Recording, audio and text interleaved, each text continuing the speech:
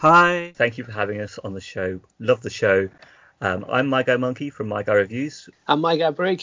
We have our own podcast. We talk about pop culture related topics. Each week we bring a new topic to the table. A bit like your own, so if you're looking for more content like this when you're done, head over to My Guy Reviews. We talk about movies, video games, fighting fantasy books, TV shows, and as much as My Guy Monkey hates it, we talk music as well. Type in the word My Guy Reviews at Spotify, YouTube, and your podcast service of choice. The False Multiplier: How to Lead Teams Where Everyone Wins by Tony Chapman. Introduction.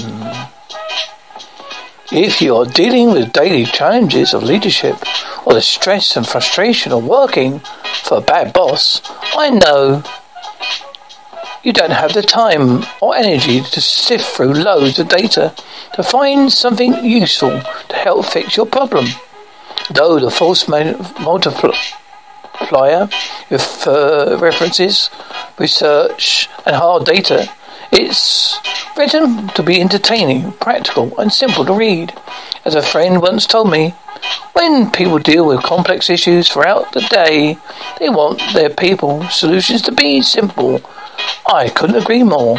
Because of that, this book is all about being about simple, real-world solutions that you can start or stop doing immediately in order to have a positive impact how you work with others and how others work with you. This book contains many stories that are good and bad compositives of bosses and their effects on people. There are benefits to using compositives instead of detailing specific interactions. 1. It allows you to realize that what you are encountering is not out of the ordinary. It's easy to think that you are in a unique and unusually bad situation. Though at times that is true, experience shows that much what people go through is commonplace at work. It is happening to everyone. Knowing this can help you avoid taking on a unnecessary amount of guilt or blame. 2. These composites help keep fellow co-workers and bosses from feeling like they're being picked on or called out as bad examples. All these stories represent real people, but the names and sometimes agendas have been changed to protect the guilty.